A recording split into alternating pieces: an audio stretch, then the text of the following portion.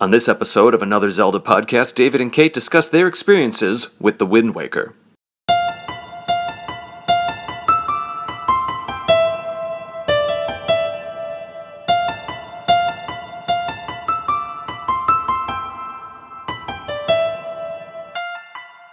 Hello, everyone, and welcome to another Zelda podcast. I am David Geisler here with my co-host, Kate Fischer. Kate, how are you? I'm good. Thank you. Wow.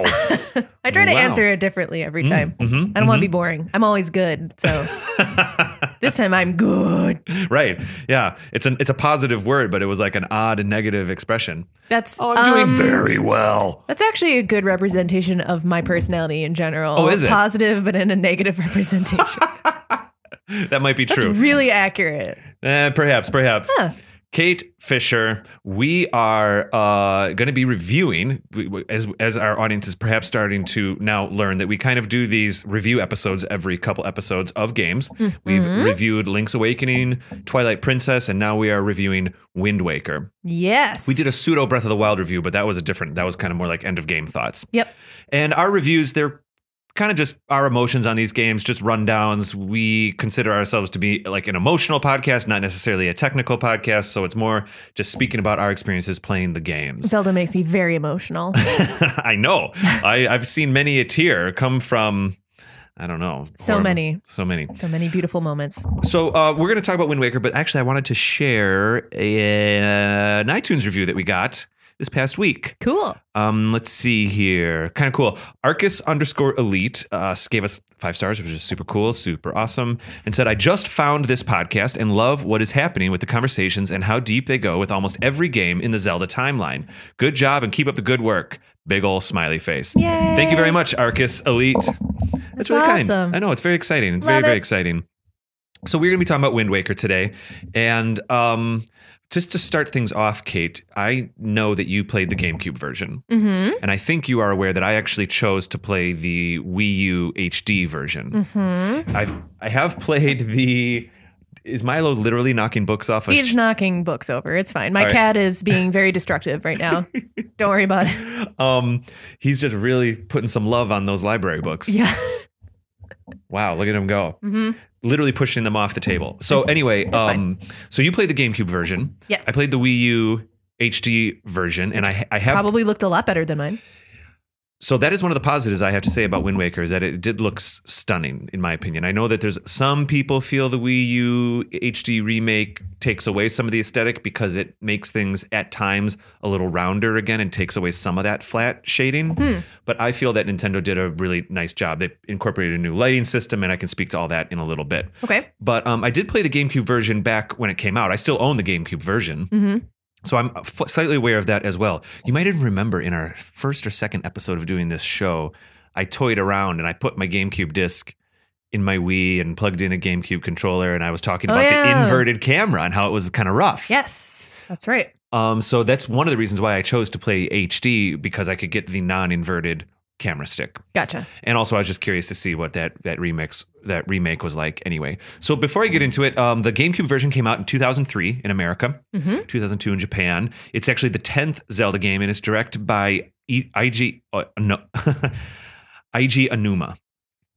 And let's see, Koji Kondo was one of the composers with a few other people. Koji Kondo wrote many of the famous Zelda classics. So for you, what is Wind Waker to you and for you? And then I want to talk a little bit about the Wii U update. Oh boy, let's see. Wait, so why did we choose to do this next? I think because you were already kind of playing it, and I was like, oh yeah, I'll play that one again. I remember liking that one. So I think it was just kind of random that it just seemed timely. I'm cool with it. Convenient. I think you said something like, oh, if I really try, I think I can get to the end. Yeah, I felt like I had enough time to complete it, which I did. Yay! Right. Which I was not able to do with Link's Awakening. So I almost finished Twilight Princess. I was like at the last boss. You like got to Zant or something, I think. And then I was like, nah, because that's not a part I really care about. You missed all the good stuff at the end. So I've seen it before. I have beaten the game before, just not this last time. So Wind Waker is, I like it because it is so different. Sometimes I don't like it that much because it is so different. It's still a great Zelda game, I think, overall. I remember I actually had to re-find it for GameCube. So I had a GameCube. As I've said before, jokingly, I lost it in the divorce. So my ex-boyfriend ended up with it, I think, or something like that, where I didn't have it anymore. Or I sold it, or I don't know. Sure, I get it. No, I've never heard that. Okay. Yeah.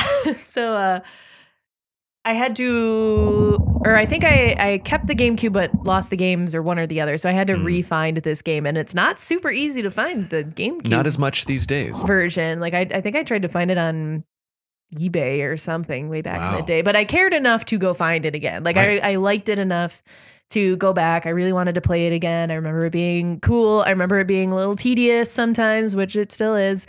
But overall, I really like, excuse me, the beginning of the game. And it starts off very strong. The story. And then I think I kind of forgot that the end of it is just kind of like, meh. I forgot a little bit about the second half myself, and I have thoughts. Yeah. So I was happy to replay it because of the beginning. I like the different look to it. I haven't played a lot of the handheld games, so I haven't been like oversaturated on this look. I've only played Wind Waker, so it was still kind of cool to go back because I hadn't seen it in a while. So we're kind of reviewing, so to speak, this game in the context of almost like a replay, aren't we? Which is fine with me. All right, cool. I do remember the first time I played Wind Waker, I was, as I've said 100 times, not super excited. I liked cell shading. I was really excited about Beautiful Joe and other games, but with Wind Waker, I wasn't sure. But I do remember as soon as I started playing, I was very impressed that even though the aesthetic was simple, the graphics were kind of still complicated. And what I mean is there's like a lot of solid physics running. If you walk through the grass, it moves. If you bump into a bottle, it rolls. There was things that certainly did not happen in Majora's Mask and Ocarina that were happening inside the engine for Wind Waker. And so once I got in, there's a lot of cool physics with ropes, and even some of the bad guys have certain kind of loose, floppy physics and stuff like that.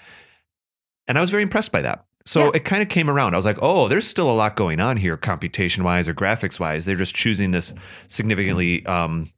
it's like misleading almost. A little bit. And I think at the end of the day, they did that so that they don't have to render the ocean. The ocean is absolutely just PNG wave files put over like a blue solid background. And that probably saved a lot on processing power. I get it. I actually forgot that the ocean changes... That it goes from the undulating one to the flat, wave one? Yeah. I kind of forgot about that. No, in the HD remake, they kind of texture the ocean. They actually render it with some actual polygons now and stuff like that. But I don't want to get into that too much yet. So this time playing it, you fished it out, you put it into the GameCube. Yeah. You booted it up. And how did it feel? Like an old friend. No, I hadn't played it in quite a while. It kind of does feel like an old friend at first. Yeah, and like the music came back to me and the story, because obviously it's kind of like listening to a CD that you've heard a million times and that you always start with the first song. So you start with the beginning of the game, which I had seen many times. Now I get to the end of the game less often than I start the game. So I kind of went back to the beginning and I was like, oh yeah, I remember this story and that. And the first 2 or 3 dungeons are they're just warm. It feels good to be back there. It's like, oh, I remember, Grandma and that whole thing and Outset Island. First time getting to Windfall and just really taking it in with all the people. So it was nice and familiar. And then the further along I went, I was like, oh yeah. Oh, I forgot about that. Oh yeah. So it was kind of like seeing things new again. Almost. I think, we can speak to, it's also because we're kind of now talking about this game in the context of knowing things now that we didn't know back in 2003. Just the world now knows that there were a couple dungeons that were not able to be included in this game, that it got rushed to release, that it was the only Zelda game really, in my opinion. Okay, so normally Nintendo is like, we're making a Zelda game and it's not coming out until we're done. And you're going to have to wait. We're going to say it's going to come out this year and you're going to have to wait another year. And you're going to have to wait another year. And they never rush their Zelda games. And when they come out, the Zelda games are, for the most part, fantastic. There are 2 times that a Zelda game got a little rushed. Wind Waker and Skyward Sword. And I got to say, you can feel it. Yeah. You can feel it. I guess they are kind of my least favorite. I had a lot of good times replaying Wind Waker. A lot of good times, especially those first like 10 or 15 hours. It was cool. Yeah.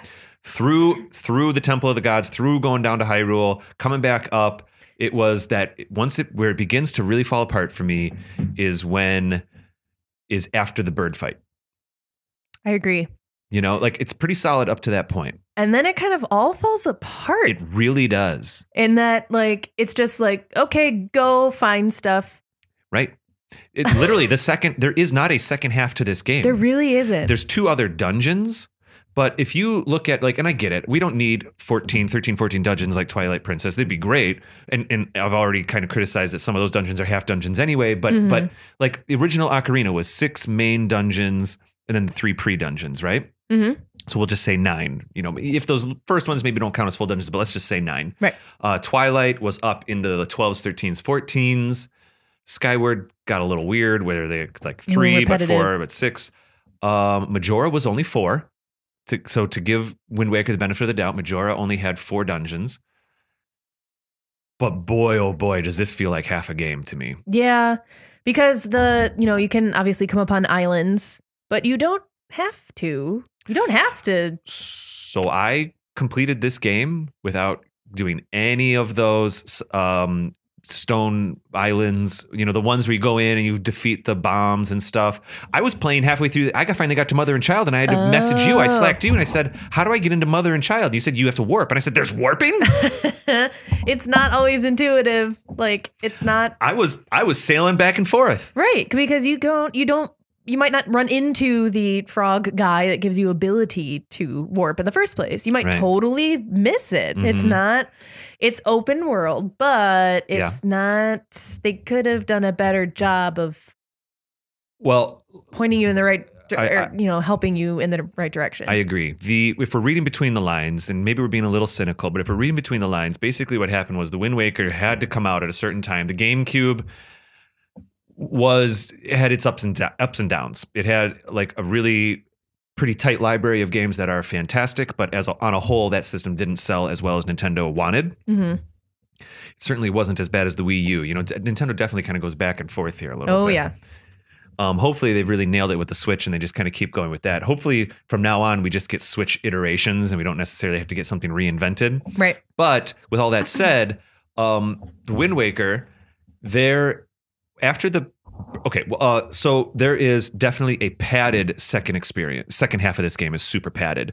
And when I say padded, I mean they're just making you go across that ocean back and forth. They're making you just find things left and right because, we can get another hour out of this game if we make someone have to go hunt for an island. Mm-hmm. And you can see through those seams. You can tell after the king bird fight, whatever that character's name is, it's King something. When that fight's great.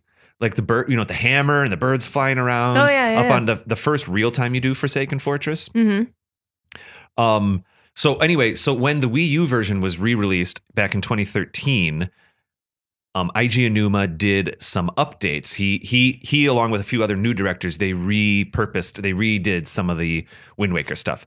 And I remember that when this game was announced, they were talking about like, the community was saying, will they finally put those 2 dungeons back in that they took out? Right. And I think it's commonly believed that the place where you do the wind, where you pick up the big heavy head, and the other place where you go use the boots to walk into the wind, those 2 islands were probably originally also going to be dungeons, full dungeons. Sure. Instead, all you do is walk into a dang room and learn your wand thing. Oh, right. In fact, in the original game, apparently there's physical polygons underneath those islands of parts of dungeons. Those are, but you learn the song and then you go back there to do the dungeon though, right? Yes. Yeah. So in the current iteration, at least on the Wii U version, which the Wii U version had a couple changes that I want to speak to here before we start talking about our dungeons and characters.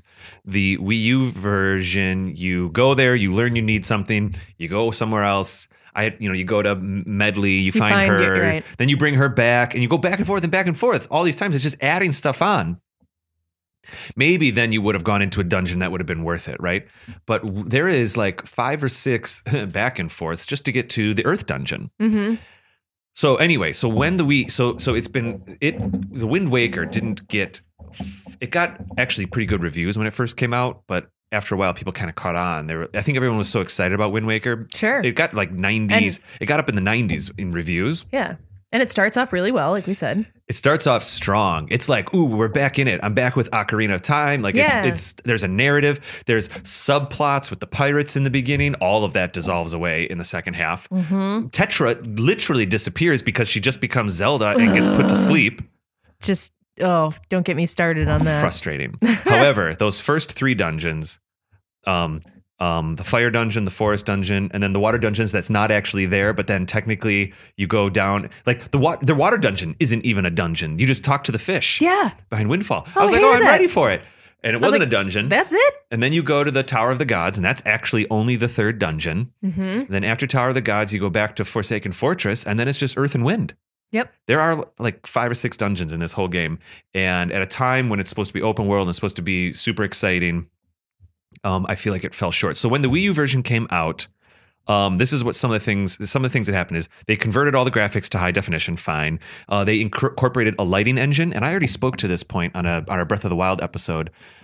It's intuitively obvious to me that a version of the Breath of the Wild lighting engine is running in the Wind Waker HD reboot or remake or whatever. Mm-hmm. And I suspect that lighting engine is also running in Twilight Princess, the HD Twilight Princess on Wii U, which I don't know. We'll see. I'm kind of now want to play that after playing the HD Wind Waker, because on the whole, I enjoyed 60% of my time playing this game. Yeah. Okay, they made some changes to the gameplay. They streamlined the Triforce quest, which I need to ask you about. Ooh. They built a new item called the Swift Sail, and you actually get it on Windfall Island, and it helps your boat go twice as fast. Oh, I wish I had that. Yeah. I noticed that just your cruise, when you hold down the R button to cruise the boat around, it's like twice as fast as the cruise that I remember. In fact, it's so fast that when you're in the Tower of the Gods water part, before you unlock the temple and you're trying to navigate the water going up and down. Yeah. I was almost going too fast. I was like laying off the cruise because it was moving so fast. That would have been nice. Mm-hmm. They replaced the Tingle Tuner. So the Tingle Tuner on the GameCube version is the thing. It sounds like you're saying Tinkle Tuner. The Tingle Tuner had the Game Boy Connection thing where you could see an overview map, which I did use back when I played this on the GameCube. Oh yeah, I didn't have any of that. I had the Game Boy Player cord and all that kind of stuff. Well, not Game Boy Player, but I had the Game Boy Link cord. Mm-hmm. I still own those things. We are going to use those cords when we play Four Swords Adventures on the GameCube. I found a used video game store in Chicago that is selling Four Swords Adventures, and so I think I'm going to pick it up. Cool. Anyways, and then last but not least, they took the Tingle Tuner and they removed it, and they added in this thing called the Tingle Bottle, which allowed people on Miiverse to send the Tingle Bottle, which allowed people to send messages on Miiverse. Miiverse is now down and out. It was defunct as of November 8th, 2017, so I wasn't able to use that at all, and I don't think I missed it, to be honest. Probably not. So those are the changes. Okay. So let's jump to, we're going to go through the dungeons in a minute, and I want to ask you about some of your favorite characters.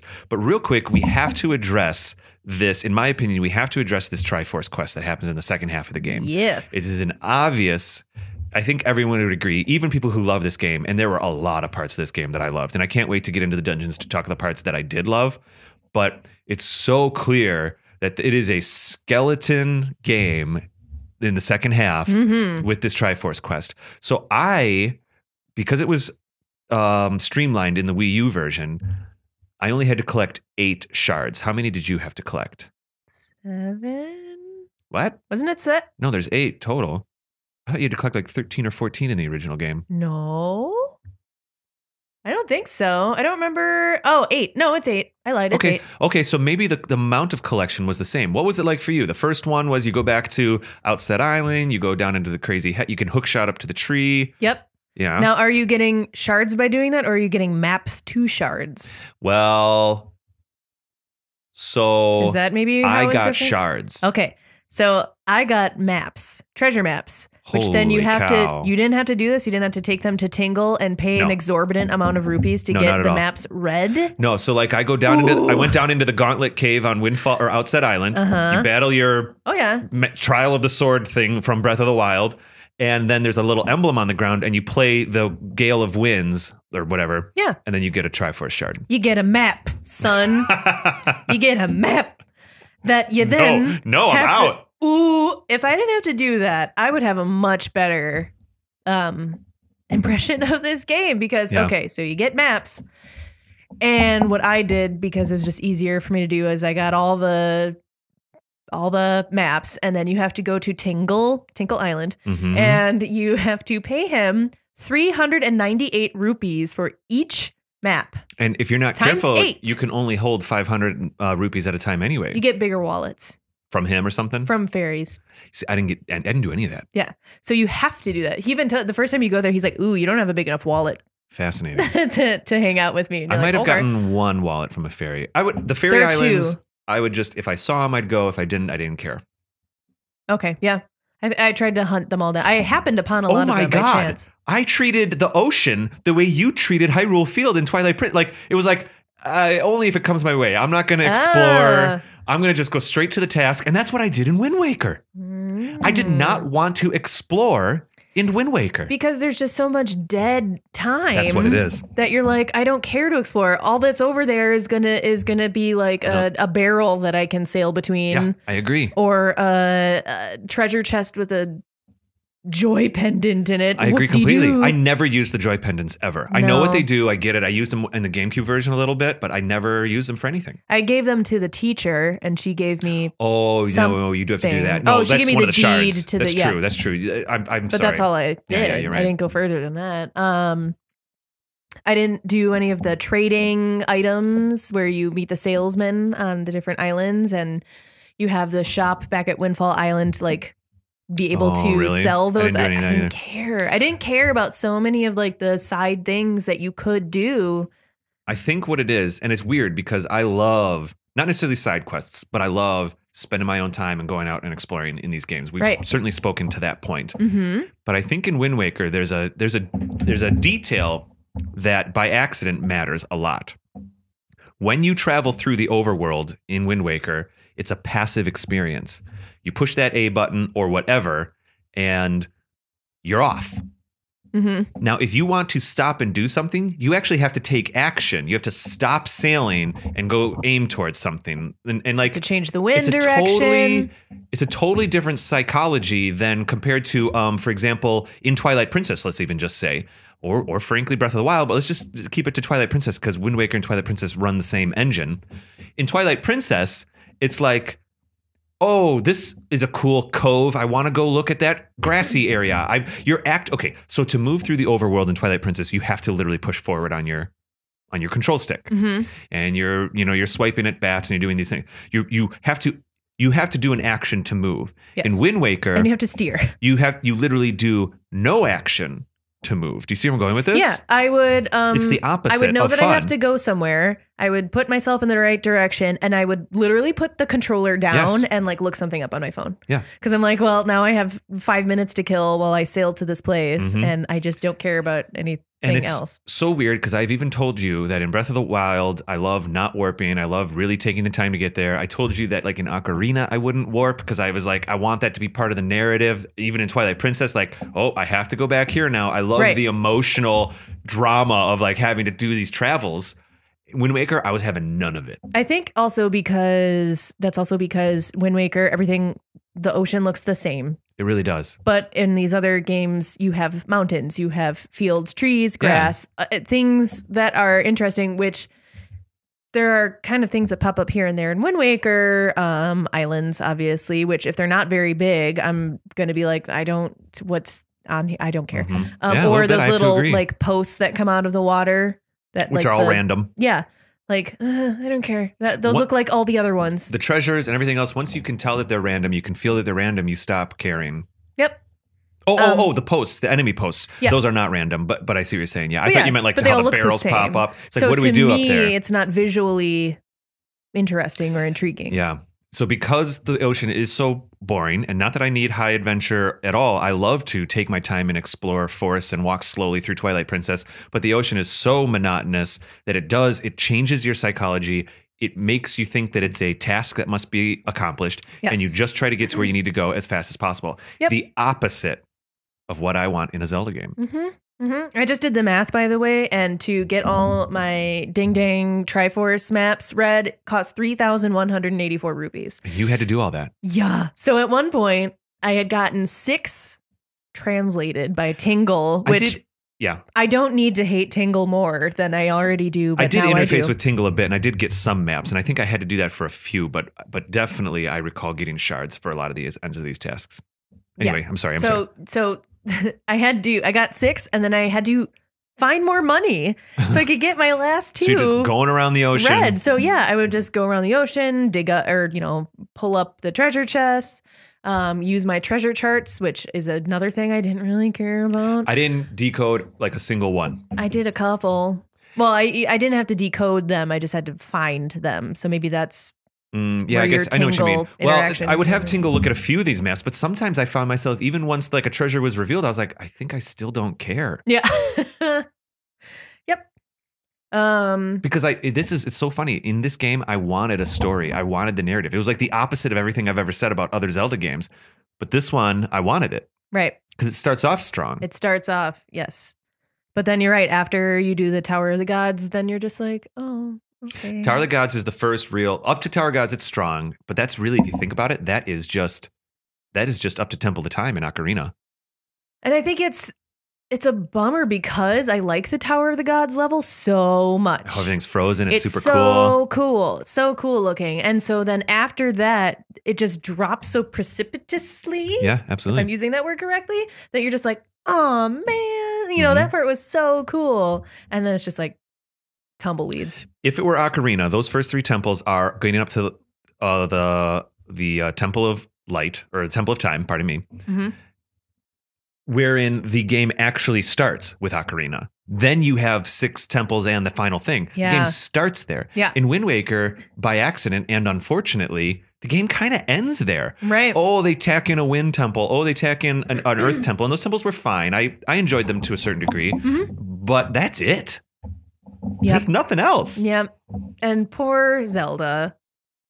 So I found myself genuinely, okay, so let's do this. Let's transition here. I want to talk about favorite characters a little bit. Okay. And let's talk about Tetra right off the bat. And then I'm going to ask you what some of your other favorites were. Okay. Because how did you feel about Tetra in this game? Tetra's so cool. I agree. I liked her little winking, her sense of humor, her like, oh, I know you're what you're doing, Link, and I'm going to pretend I don't know what you're doing for the sake of my dumb pirate friends. But like, I'm here I'll help you out. And, she's smart, she's feisty, she's almost cooler than Sheik. I'm just gonna say it. I honestly like, as far as her engagement as like this kind of periphery character to Link that's helping him in his quest, right? It's more interesting than Sheik. Yeah. She can handle anything. And the fact that they then lock her in a tower, like Rapunzel, under the ocean. She gets revealed as Princess Zelda halfway through, and you never see her again. She kind of seems disappointed about. Yeah, I agree. I remember watching that cutscene, and she almost, you can kind of read it on her face. Like she's like, oh, like, oh, I'm a princess. Okay. I agree. She clearly so much would rather be a pirate. And once you get to the end of the game, luckily she can be her pirate self again. And even in that final Ganon battle, when she's still in her Princess Zelda form or whatever, it was nice to see her have a little bit of like action again, or activity. Right. She's helping with the Arrow of Light, but even at the end of that cutscene, Link falls over and she picks him up and stuff. It was nice to like see that. I just want to Tetra back. I know. I was like, I had forgotten about that from the first time that I had played. So once I got to that point, I was like, she's really gonna be, oh, I'll stay here and pray. Yeah. Really? I kind of Girl, can't you come with me? I didn't notice that she was gone until like halfway through Wind Temple. And I was kind of like, I really have not seen the pirates in a while. Right. I'm going back and forth and left and right and up and down. And like all the cool characters are gone right now. Yeah, such a bummer. So Tetra's cool. What are some of your other favorite characters in Wind Waker? I'm looking through. I mean, this is the introduction of Beetle. We kind of spoke about him in our NPCs. But Beetle doesn't get much to do. This is anything to do, really. This is the least exciting iteration of Beetle, but it is his introduction. Oh, I do like hearing him greet me I see. friendlily like that. I'm looking through a list. I'm thinking of Medley. Yep. She's nice. That's fine. Yep. She's more interesting than the Deku guy, even though I kind of did get a kick out of his little cello leaf. Oh, sure. Fado or whatever his name was. Yeah, he was okay. Medley I like her a lot. She's very sweet. Yeah. I like that she cares a lot about the king that she's taking care of. I agree. I like that you meet her narratively in the beginning. You feel like, oh, we've done our thing, but she comes back around. Now, maybe that was also them cheating and just saying, we need to grab another NPC. We need to make you go to another island. Not another island, but back to another island. And okay, let's have it be Medley. She was a nice character. Yeah. But whether that happened or not, I enjoyed seeing her again. I enjoyed doing that temple with her. It was nice continuity. Yeah. The guy, the kid with the snotty nose is disgusting. He's memorable just because he's really gross. I always hated running into him because it's just gross. This big long snot bubble hanging out of his nose. I have a 5-year-old niece, and she is playing Breath of the Wild right now. And she's pretty good at it, actually. She plays it exactly the way, like I'm so in love with how my niece Quinn plays this game, because she basically just goes to like Larinia Village, over by the Luna Village, over by the ocean. She just hangs out. She talks to the shopkeepers. She walks into one of the things. She said, Uncle David, this is my house now. I said, okay. And so she would pretend that she like literally walks Link up to the fruits on the table, and she says, okay, we're making dinner. And then she walks to the bed, and she'll just kind of climb the cliffs. She has a horse that she named Bubblegum. She'll take Bubblegum out on the things. If she sees a bad guy, she likes to climb the mountains and practice jumping off with the sailcloth. Like, she lives in the game, and it's so fun to see. She asked me if there were other Zelda games. And I did have Wind Waker HD downloaded on the Wii U. I said, well, there's this other one. It's kind of like a cartoon version of Zelda. Would you like to try it? And she said, yeah. She never left Outset Island. She was perfectly happy on Outset Island. She's just walking around, talking to people. There are not that many people on Outset Island. I know, but she was pretty satisfied. However, she came across the Booger Boy. And she wanted to stop playing. She went, oh, no. Oh, gross. Oh, no. Oh, no, I do not want to talk to that boy. Oh, no. He's disgusting, and he will chase you around, She wanted to go back to Breath of the Wild then. So, let's see. Who else? I like the disco dancer. Oh, my gosh. He is so out of place. Tell me why you like him. That's why I like him. Because he is it's from like, another time. What is this even? And the whole reason for him existing is that so you learn the song to change night into day. Which I never did. No, you don't need to. I know. I had a feeling. I did it when I played it on GameCube. Yeah, I did because I remember there was like a side quest where you had to take a picture of the moon, the full moon. So you would use that song to advance the days and nights until you came across, which that was a cool thing, is that the moon was in a different phase. That's and fair. That would change the location of the ghost ship and all that stuff. So that was cool. That's true. But then... So that's really the only thing that you would really use that song for, other than to like do the different stuff in the Windfall Island that's at night versus the day. So the auctions are at night. I just like to light up the windmill and stuff like that. I just waited till night. I never did that. I couldn't figure that out. I didn't know where the power switch was. Dude, the power switch is in. There's this ladder on the back of the building. It's not cool. It's not obvious, I mean, or whatever. I mean, not that it needs to be obvious. It's so weird because I feel like this was such an interesting experience for me, because we've spoken about the ways you like to play games, the way I like to play these Zelda games. We've spoken about that a lot now in many episodes of this show. And this game tested me. It made me accidentally want the opposite things of what I've been speaking about what I want. It made me want more story, more characters. It made me want to have more, like, it wasn't, the things I like weren't, I think because there wasn't enough live in it type of atmosphere, you're not going to live in it while you're out there in the ocean. The ocean's the worst. Right. Whereas, Hyrule Field's the best. Exactly. I mean, I'm just joking, but you know what I mean? Yeah, no, I understand completely. Yeah, this game, it was like too easy to go linearly. Like, tell me about that. It was just too, like I'm saying, you don't need to do a lot of this stuff to progress. Not a lot of the side quests just aren't that cool sounding. So it was like too easy to just get it done. And I like exploring sometimes. Obviously, Breath of the Wild, you have to. So I'm learning how to enjoy that a little more. But with this one, excuse me, it was just, too simple to go through the motions. I think there was a tone. There was a tone in this game that I found after the first 10 hours of playing it or something. Because honestly, in the beginning, I was all in. And we're about to talk about the dungeons. And we're going to talk about some of the really good stuff in this game in a minute here. But it felt like tasks. It felt like remember how I told you the thing I like the least about Twilight Princess is when I walk into a tavern and instead of thinking like, ooh, who shall I talk to? I accidentally might think, all right, who does the game want me to talk to next to make the next thing happen? And that kind of, for me, breaks the illusion. And if a game gets to a point where it breaks the illusion enough where I just start thinking that, maybe that's my own problem, but like, okay, it breaks a little bit.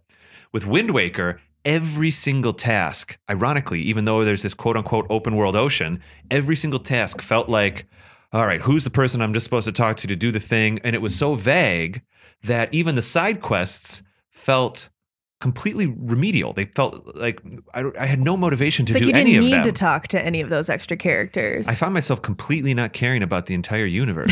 Wow. I'm serious. That's a serious statement. I found myself not liking being in this game by the second half. So, some of the side quests are you have to take pictures of stuff.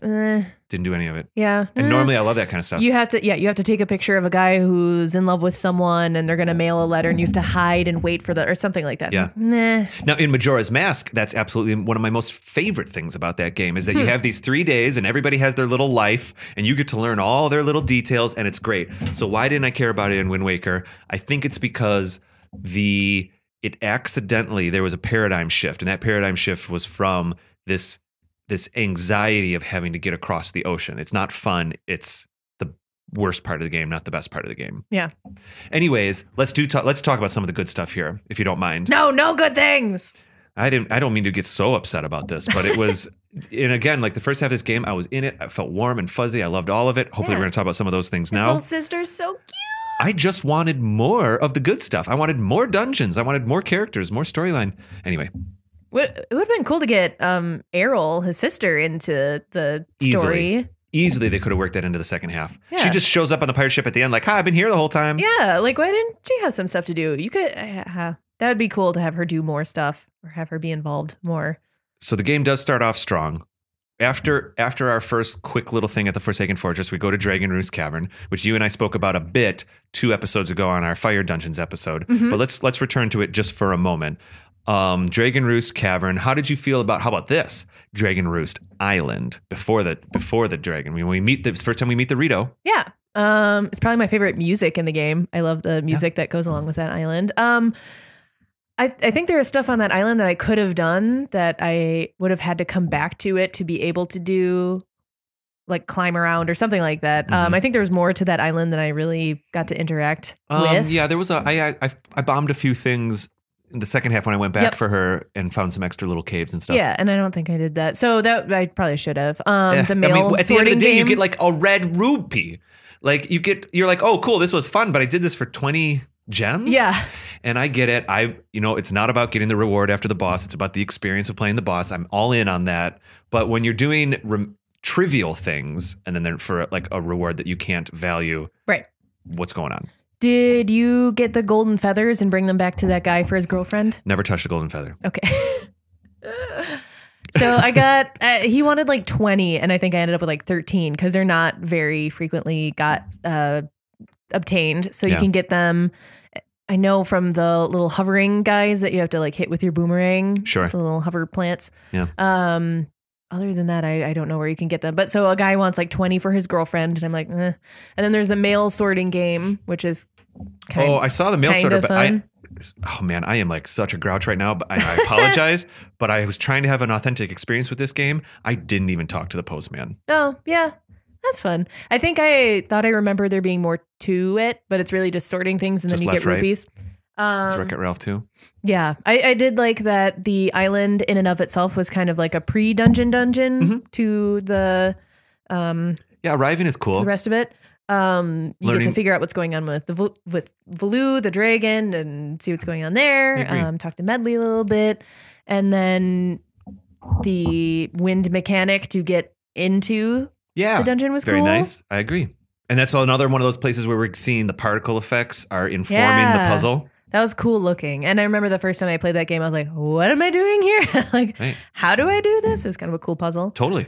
Dragon Roost was great. Yeah. And then the temple itself was cool. I wrote that the island and the temple itself were very easy, but that stupid boss was hard for me to defeat, which we had briefly talked about in our fire temple /dungeon episode.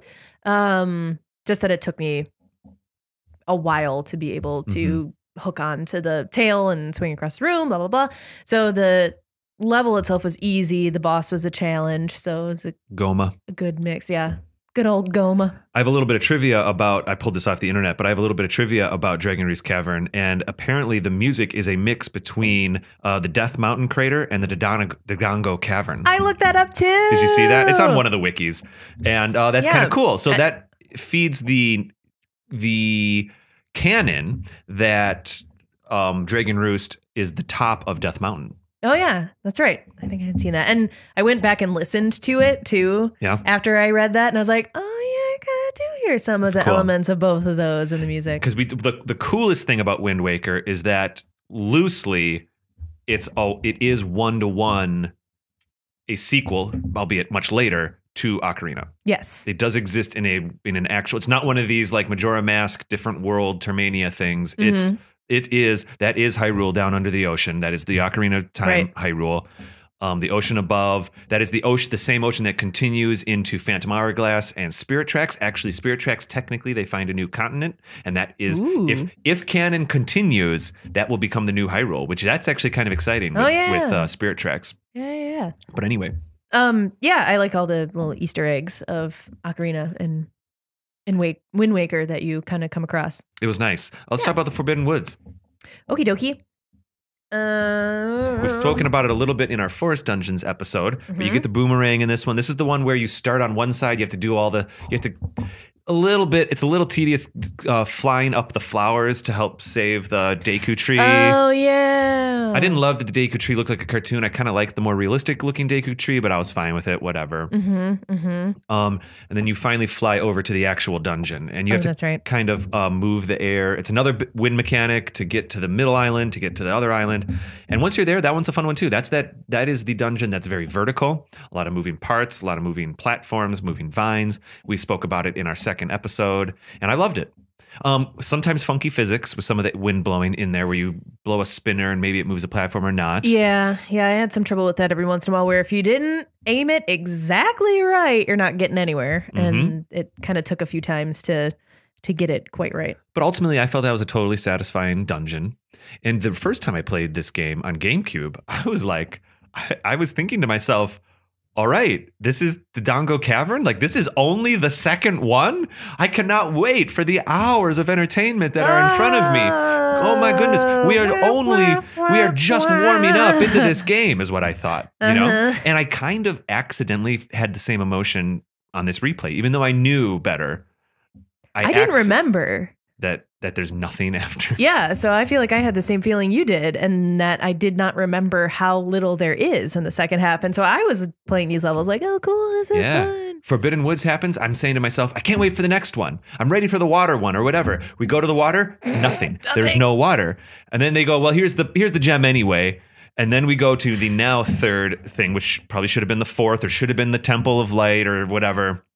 Temple of Time. I keep saying Temple of Light. I apologize. The Temple of Time, the Tower of Gods, and that's kind of a water temple because there are water mechanics, which is a bit of a bummer. Like I actually accidentally remembered that as the water temple. So when I went and talked I didn't remember that at all. The Jabu Jabu, essentially the Jabu Jabu character, when we were talking to him, I was like, wait, no, when do I get in and do the water up and down stuff? So I got Jaboon's Pearl by doing basically nothing, ? Correct. That's what I wrote down. I know. Like, oh, okay. They just give it to you. I mean, you have to bomb the wall down. It's nothing. But they just add that in afterwards, you know? Yeah. And it's so funny because I just got done playing Minish Cap as well. And I know we're not reviewing Minish Cap, but Minish Cap does this really clever thing where you actually only need to collect 4 items. But there's multiple times where you're in a dungeon and you lose an item or the item's not there and you got to figure out why. So they actually get more than one dungeon out of some of their items in Minish Cap. And here it is the opposite. Also, you get the Wind Waker with like no ceremony to it at all. Like there's not, it's like the boat is like, oh yeah, here's this thing. And you're like, what? Okay, like this is literally what the game is named after. Why isn't there more pomp and... So it's Zelda throwing him the ocarina in Ocarina. But there's something cinematic to that. There's a whole cutscene where that happens, there is, right? You're right? But Wind Waker, it's just like, okay, here. And then Link, and you're like, Twilight then, which is after this, but Twilight is that whole wolf transformation. It's an entire part of the game in the beginning. Yeah. And this is like, Here's a baton. There's a baton. Or, here's a. Yeah, you're right. Here you go. Yeah, you're right. And so it's like an afterthought. We do Tower of the Gods. You get the hero's bow there. Fine. That's cool. But we have a boss that I think you might enjoy. Godan. Another floating head with hands. Who sneezes out arrows. This is the one that sneezes out arrows? I thought that was in Twilight Princess. Oh. No, maybe this guy does sneeze out arrows. It's another. I was mixing them up in Twilight Princess. That's right. Oh, okay. Well, definitely this is another one of those shoot the eyes on the hands. Yeah. I didn't That's find why I got it mixed up with Twilight. This boss didn't seem particularly difficult, but he was fun. He was cool. He's fine. Yeah. And then the Tower of the Gods, the Ocarina stained glass windows. Yeah. Those were very nice. cool. Seeing the sages down there was super cool. That was awesome. I remember just walking around and looking at things, which is, one of the very few times in Wind Waker that you want to do that. Mm-hmm. So that was pretty awesome, kind of walking around. Yeah, there is a moment somewhere around the Deku tree. So early in the game, you start realizing, these islands are going to be tiny. Mm-hmm. Like when you first get to the Deku tree or the forest, deep woods forest or whatever it is, you're doing a little bit of a puzzle to get up through the river. Yeah. And you're like, okay, cool. I'm ready. Let's keep going. And you get in and then you start realizing, wait a second, I think every single time I come to one of these islands, it's going to be like one or two little tasks, bomb a rock, hook shot a thing, and then I'm in. And then when you go to the Broken Water one, you literally cannot even stand the Broken Island where you have to go then talk to Jaboon. You can't even walk on that stuff. I mean, I think you technically can kind of glitch and get on some of it. And often your prize for like getting through an island is a map. Hooray. Yeah, I know. Homework. Yeah, exactly. However, so Tower of the Gods was neat. Loved the whole, it was creepy. It was cool. The frozen. Black and white, grayscale. Yeah.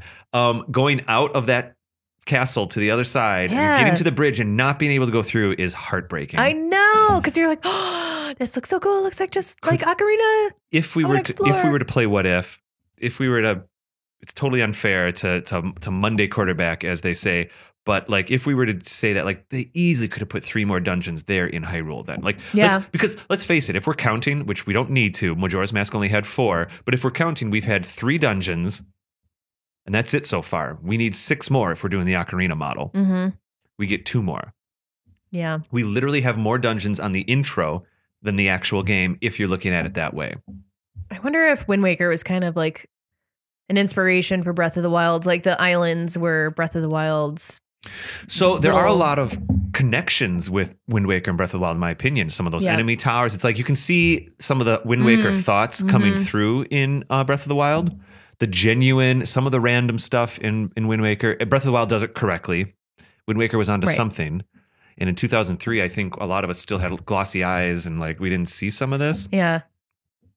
So Godan happens, then we go to the Forsaken Fortress, we get the Skull Hammer, you fight Phantom Ganon, another little sneak around thing, but at least this time you have a sword and stuff. Yeah, because I hate the Forsaken Fortress. I hate the circular design of that was always super confusing to me. It was even a little confusing for me, yeah. And I'm good with maps, but it was hard. 2 levels and a circle. So you could go in either direction, and I would find myself doubling back on accident so many times. And so at least the second time you go back, you're right, you can just kick the pig enemies' butts. Yeah. Doesn't matter. You don't have to sneak around. Hitting the lights. You have to hit the lights to make it so they don't see you when you're sidling up the tower. Yep. That took me a while I kept thinking I could do it. I was being a little headstrong, to be honest. I should have just been could do anything. All right, come on. Well, because I'm kind of starting to get used to Breath of the Wild. I'm kind of thinking of getting used to like, no, if you can make it work in the moment, make it work. If you need to put a piece of weapon down to make electricity happen, make it work. I started accidentally not thinking old school Zelda, where old school Zelda is like, no, you got to go do the puzzle the way it needs to be done. And I was making that mistake. I also tried to climb every single tree by accident. Nope. Nothing. Denied. No walls, no trees, but it's okay. I think I tried to climb a tree once or twice too, and I was like, aw.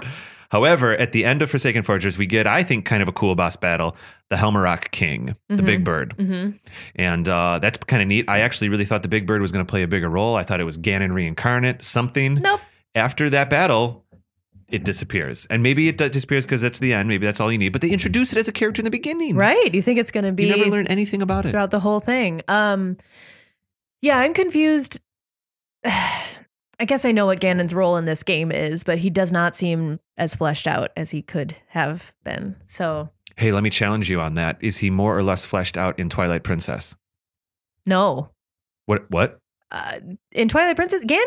No, not Ganon really. is less fleshed out in Twilight Princess, is what you're saying? He's just kind of in Twilight Princess. I remember he was just kind of involved to have Ganon there because there's Zant is really right. the. You had mentioned that Ganon was kind of an afterthought in Twilight Princess. Yeah. He's a little more present. He's a little more one, in Wind Waker. Yeah. is the point I'm trying to make. Yeah. A little bit. It's kind of cool to see Ganon be kind of chill. Yeah. Like he's kind of chill. And kind of fat. A little fat. He's kind of just hanging out up there. He does definitely feel like a person. Yes. Yeah. Not like some kind of deity or something. Yeah. Maybe not since Ganondorf have we seen him just kind of be a person. Right. And I guess what I mean is that I wish, that bird was more tied to him or was involved more after you beat him, maybe somehow. I don't know. But after the Forsaken Fortress, the second Forsaken Fortress, after the bird fight, it really to me feels like every single narrative thread just falls away. Drops. Yeah. Yeah. And then you don't know why you're doing anything. Yeah. And so there are the two temples after that, the wind and the earth. Well, you bounce around a bunch. You got to go find the big heavy heads and you find the boots and all that kind of stuff. You got to bounce around Mother Island, all the Mother Child Island. You keep bouncing and then finally you get into the Earth Temple. And you get the mirror shield there. Oh yeah, that's right. Yep. And that one, I kind of enjoyed it. I kind of enjoyed it because I was like, finally, I'm back in a temple. Like I want to love the temples, even though I've previously said I love hanging out in Hyrule Field. At the end of the day, Zelda is about the temples. And at the end of the day, with Wind Waker, there's the least amount. I always get the Earth Temple and the Wind one confused when I'm thinking about them. But yeah, Earth is the light mechanic with the mirrors. Yep. I like that one better than I enjoyed it more than the Wind Temple as well. Yes, because the Wind Temple is all about being able to fall down and fall off the edge of things, and that's where I excel at Legend of Zelda games. I thoroughly enjoyed the Wind Temple boss more than the Earth Temple boss. Even though the Wind Temple boss was kind of just one of those plant bosses again that we've been speaking about lately. It's a big, huge dragon worm, but really at the end of the day, it's just a thing sticking out of the middle. Remember you hook shot his tongue towards you? I'm jumping to the Wind Temple. That's right. I'm jumping. Okay. The Earth Temple boss didn't do anything for me personally. No, I hated that one. It was just like a bigger version of those other ghosts. We'll get there. Yeah. It's just a bigger version of those other ghosts, in my opinion. Yeah. No, the other one, I like that. Yeah, that's right. That's the one with it was coming out of the sand. Mulgara. Okay. That's the one where it was coming out of the sand. Yeah, it comes out. It's got the weird side mouth flapping. It was kind of cool. Yeah. You just gave me shifty eyes because it was gross. And no, it's a dirty looking boss to me. Oh, okay. Fair enough. All right. All right. You can cut that out if you need to. I think I can imagine. That one is cool though, in that the floor changes. I like that part of it where you have to kind of run around and make sure it doesn't. Because I got grabbed by that thing so many times and spit out again, and that was frustrating. Now, in the HD version, there was actual 3D geometry to the waves of the sand. Was that also true in the GameCube one? I don't think so. I think you just had to make sure not to get sucked into the black hole of sand. It's just like a texture or whatever. Yeah. Okay. Yeah. But that one was more challenging, for sure, than the other. Shine the light on the ghost. Oh no! Right. There wasn't too much to it, but no. So I like the other one better for sure. So we get through the Wind Temple, and that one felt like it took forever me. Wind Temple, because again, the falling. So there were times that I ended up on the level that I shouldn't have been on. I needed to go up, and instead went down. I don't like levels with a kind of center area and like a complete vertical. So the Forest Temple's a bit like that in this game. I get lost. I can understand. In the Wind Temple especially. The Forest one I didn't have nearly as much trouble with. That's more like small rooms that have that mechanic. Yeah. But the Wind Temple does have kind of that shaft. Oh, yeah. Right, with the floors that rotate and all that. Yep. Yeah. It's like Willy Wonka's dang chocolate factory in there, and I didn't like it. Now, is there anything that one thing I think that we could say that's positive about the Earth and Wind Temples was they were both reimaginings of the Jabu Jabu mechanic where you're carrying someone around to do another thing. Yes, but done better. Done better. I agree. Yeah. I got really sick and tired of going left, center, right, center with my Wind Waker. All the command things. It's like, couldn't we just put that on a button or something? Yeah, but it's okay. But I think let's speak to that a little bit. Medley, and then I just forgot the little Deku guy's name. Fado. Let's talk a little bit about how that might have been done better than in Jabu Jabu.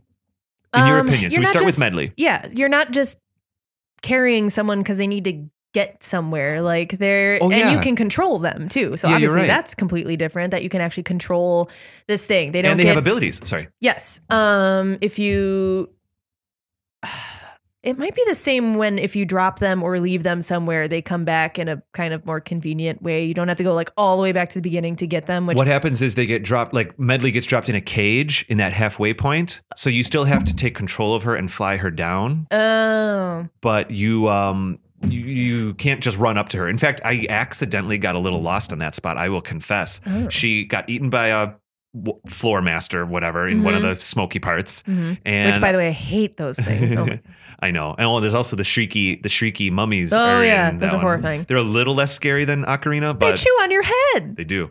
So she got reset to that middle thing where the big sun statue is that you light up. Yeah. And I was up there. I went to that room and I'm looking up there and I'm like, well, how do I get up there? She's in a cage. How do I have to drop down? I'm looking at my map. I'm like, okay, there's got to be a way. I get up around, and I'm embarrassed to admit that about a half an hour later, I was like, oh, control Medley. Oops. And I just flew her to me. I had a couple of those moments as well. But no, I just think it was better done. It didn't annoy me. I always hate, like, people always, I think, reference Resident Evil, where you just have to drag their arm, like, come on, I have to protect you, but you have to come with me. Like Resident Evil 4. I hate those kinds of missions, but for some reason in Wind Waker, I didn't hate it. I agree. I was thinking about that too. I was like, oh, wow, these are the two main dungeons, if we're going to think of it that way. The two big, cool main temples in Wind Waker are actually just not fetch quests. I forget. There's a term for it. Yeah. Mission. Yeah. I'm blanking right now. Escort mission. Yeah. Yes. There's just two escort missions. That's what I thought. But they are a bit, but it's not the worst thing in the world. These people can take damage, but they have abilities. Yeah, they could have expressed it differently. It could have been literally a hat that you put on that gives you some extra abilities. They decided to take the flying abilities and put it on. Oh, I remember in the Wind Temple, I was kind of like, dude, why am I planting these trees? Oh, yeah. Because it felt like, because the very first time you plant trees, it just reveals a treasure chest. Mm-hmm. I thought, this doesn't make any logical sense. Planting trees, but then obviously with the hook shot, then I was like, okay. That's why cool. also it took forever for me, I think, because you had to go back through so many things over again. Yeah, I didn't mind it. I liked it. It made things a little more interesting that you hadn't seen yet in this game. And that was a cool part to the game. Not really, like we said, not having too much to it after the temple. At least you got to do these things, which were kind of more interesting. So I dug it. I was fine with the added characters. In fact, I even kind of thought it was nice. And then you have to go find some shards. The 8 shards, I think we are not risking being cynical by admitting that certainly, especially after playing all 8 of them, like those all really felt added in. There was never really new geometry. Some of them were just gauntlet runs. It was just like, let's throw a bunch of enemies. Some of them were puzzles. Some of them were here, there. Maybe, just maybe the teacher one was the only one that was kind of creative, where you had to go do something and bring it around. And maybe they were going to use that for something else anyway, for another item. Who knows?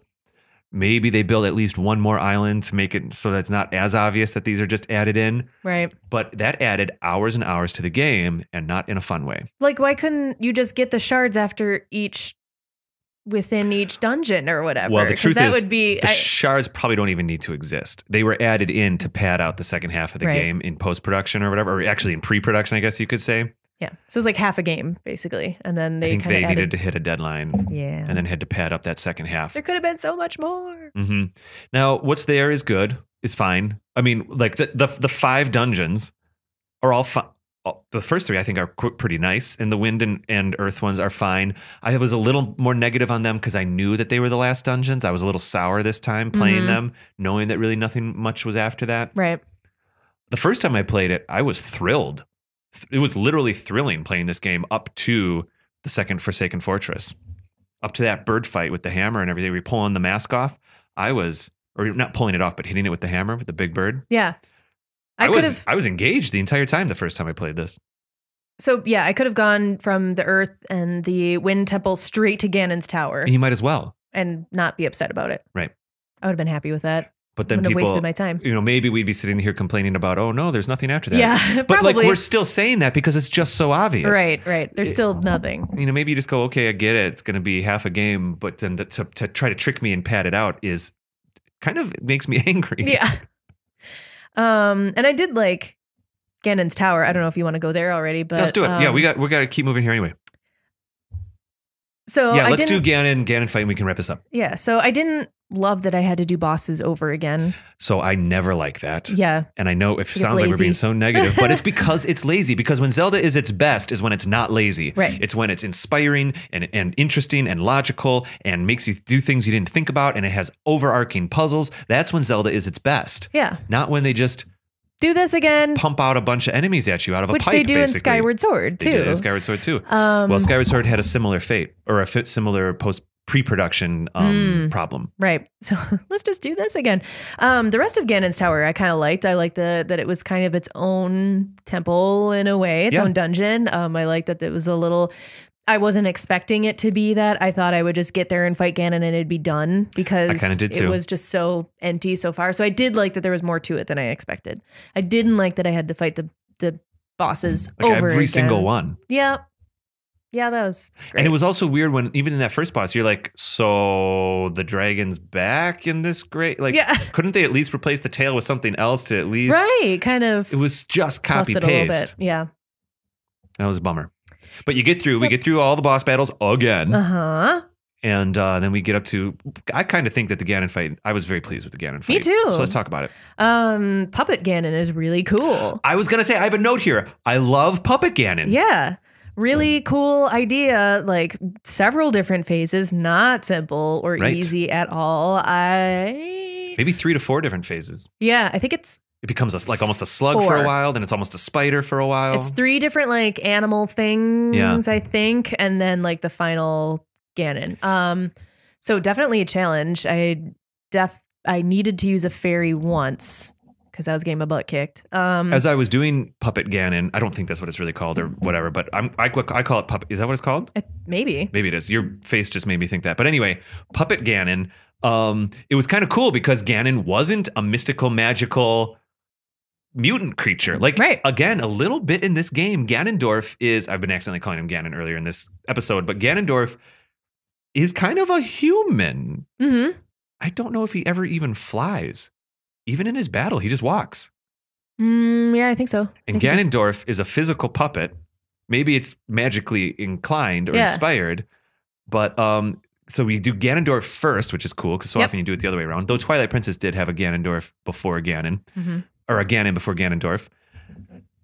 So you use your boomerang to cut down the strings. That part's cool. Boomerang cut down the strings. He's doing his weird slug thing where you're trying to hit the eye in the background and then it goes back. So the one part of it I didn't like was when he was like the dragon version where he's just going all willy-nilly all over the place. I got hit so many times because there's no pattern to that. He just rams into you over and over and over again. And it's hard to hit to aim your arrow into that when the tail. Eye is at the tail. Yeah, that's he's what I was just like going bonkers. Like, does seem like it. Yeah, that part was not so good because that just seemed random to me. There wasn't much skill involved in that. The others, you had to, aim for the ropes or whatever the strings and cut those down and then shoot the arrow. This one was just kind of like going everywhere. When you're in your arrow mode in GameCube, can you also still walk around or are you stationary?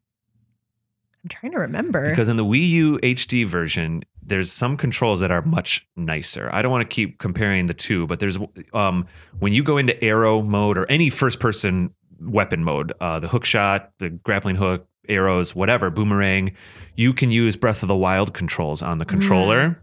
So you go straight into arrow and you can just aim Breath of the Wild style and it gives you a lot of dexterity. And I don't remember that in the GameCube version. I don't know if you can't or if I just didn't do it. Furthermore, in the Wii U one, you can even walk Link's body around a la first-person shooter style. So even when you're in arrow mode, you can still strafe around and aim and things. I don't recall. That's how I ended up doing what I called Slug Ganon, but the dragon mode where he's bouncing all over the place. Yeah. I went into first person and I just started circle strafing like I was playing Halo. Oh, I don't know. Maybe I just didn't figure it out, but it was difficult for me. And then the very last version was cool in that, like you said, Zelda was actually finally involved again and helping you out, and you had to reflect the light on him, and that part was cool. I like that. And that was a decent enough challenge where I was getting hurt, but I was able to beat him in one try. I love that he wasn't actually scary. He just thought it was all funny and stuff. Yeah. Like when he started laughing Oh, after he thought the it was king, hilarious. I was kind of like, I think I'm into this kind of Ganondorf. I think I'm into this characterization of him. I don't mind. I maybe even prefer other versions, but I was very cool with him just being a dude. Yeah. Just being a dude. Just being a guy. You know what I mean? Like even in Ocarina, he's like playing the organ. He turns around. He immediately it's flying in the air. Right. In Twilight, he almost immediately, he possesses Zelda and then becomes the big pig and stuff like that. It was kind of neat just having him be a guy. Yeah. Yeah. I liked it. I liked the whole Ganon battle. There were enough phases to keep it interesting, but yet not impossible. It's cool. There's waterfalls in that battle, and I remember those waterfalls from the Wind Waker, from the GameCube version. In the Wii U version, they are gorgeous. They're kind of see-through, and there's distortion. They look great. They look really, really good. Play that version. Well, I mean, I'll lend it to you anytime. I don't know, but it was a nice one. Maybe give yourself a little bit of time because even the condensed Wii U version was trying towards the end. Sure.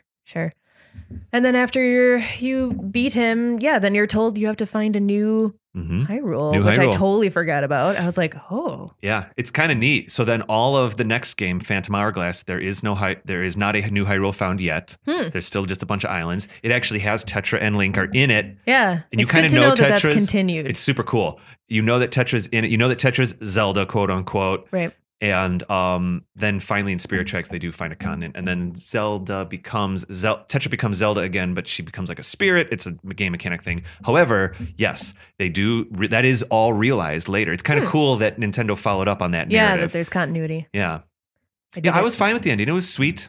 Yeah. It was a little weird that Link was still in his lion boat. I kind of was like expecting him to be in the pirate ship. Right. And I think on the top of Phantom Hourglass, he is on the pirate ship with them, but whatever. Because the lion boat is not in Phantom Hourglass. Okay. In fact, you actually use steamboats in that game. Interesting. Because you draw your path with the pen and then the steamboat does that. So it's a little different than the wind thing. Sure.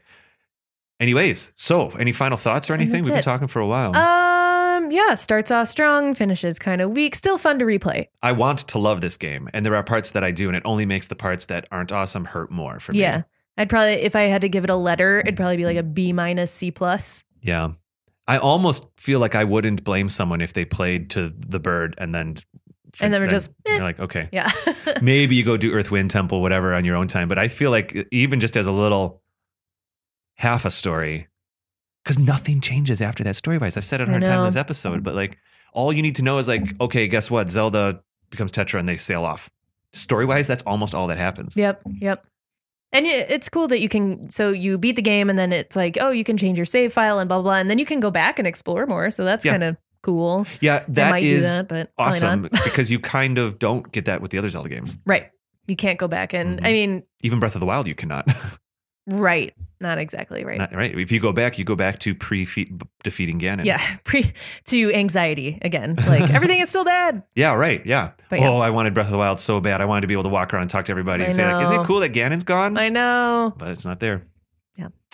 All right. Crazy. All right. So ultimately, I think the Wii U version, it was like $20. I'm certainly not trying to sell it, but I'm comfortable that I spent that money on it. I had many hours of fun with this game. It sounds like the things that they did change to it made it better than the GameCube version. I do know that there was a Wind Waker 2 planned, and they started making it, and that got converted into Twilight Princess. Oh. So Wind Waker 2 was going to happen, so they were probably going to continue with finding Hyrule or something. The Twilight Princess for GameCube runs the same engine that Wind Waker runs, and so they quickly converted to realistic style graphics when Wind Waker didn't sell as well. Thank goodness. I'm so glad that Twilight Princess exists. I am too. And not to take anything away from Wind Waker. No. And in my opinion, the Wind Waker Wii U version is beautiful. Even the GameCube version is kind of beautiful. Yeah. For what it is, it's beautiful. Controls are nice and easy to use, I think. Did you do okay with that invert stuff? I didn't recall having an issue. The C stick? Yeah. No. Cool. All is well. That's with great. That. Awesome. Well, maybe we get out of here. Yeah. Kate, this was a lot of fun. I was very nervous about talking about this game because I don't want to be a hater on some of this stuff, but I think everything that we're saying is fair. I think it's fair. And there's a lot of there's a fair amount of good stuff in here as well. Absolutely. You guys should let us know what you think about Wind Waker, because I know people are from either camp. It's awesome. It's terrible. Maybe somewhere in the middle, like where we are. Those first 3 temples are real temples. They are right there as real Zelda temples. Earth and Wind are technically real temples too. They feel a little less aesthetically thought, like they feel a little more like, oh gosh, get it finished. Right. Like, you know what I mean? It was just like corridors and stuff. Anyway. Right. Some of the battles are cool. It's too bad the story dissolves away, but the story starts quite nice. Yeah. It had so much potential. And there it is. Zelda learned their lesson and they made Twilight Princess. Twilight Princess even came out years late because they put so much into it. Good. Which was cool. And they learned. Alrighty. Well, all right, Kate, if people want to talk to you a little bit more about Zelda stuff, they can find you on Instagram I only take cat pics. People can find me on Twitter and Instagram by searching Raptor Paint. And our actual show is Another Zelda Pod on Twitter. And I think it is Another Zelda Podcast on Instagram. You can go to our website, anotherzeldapodcast.com, where you can find links to our Facebook page, our YouTube page, iTunes page, Google Play page, all of it. It's all there. We have embedded episodes from YouTube on our page. We're impossible to miss. Or you can subscribe to our XML from there as well. I don't know what the next review episode will be, Kate. Maybe it'll be Minish Cap, maybe it'll be something else. But I think we're going to make it so that you host that one, because we are technically going back and forth, even on our hosting episodes. I'd like it to be something that I have not yet played. Maybe it is Minish Cap. Maybe it's, honestly, maybe it's 5 or 6 episodes from now. I'll give you plenty of time to play Minish Cap, but maybe it'll be that. Cool. Sounds good. I'd love to do it. Awesome. All right, everybody. Well, we'll see you later. And Kate, I'll see you in a couple weeks for another episode. Sounds good. Okay, bye. Ooh, drawn out.